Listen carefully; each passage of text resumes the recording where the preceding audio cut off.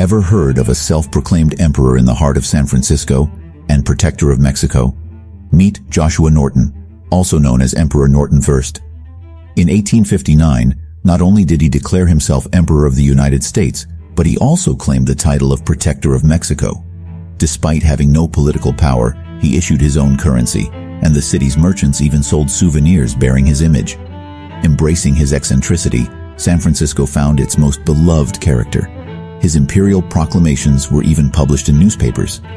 When Norton passed, it's said over 10,000 people attended his funeral, a testament to his unique place in the city's heart. From common man to self-proclaimed emperor, Norton's life was a captivating tale. Join us next time for more unbelievable stories from history. This is Scroll History signing off.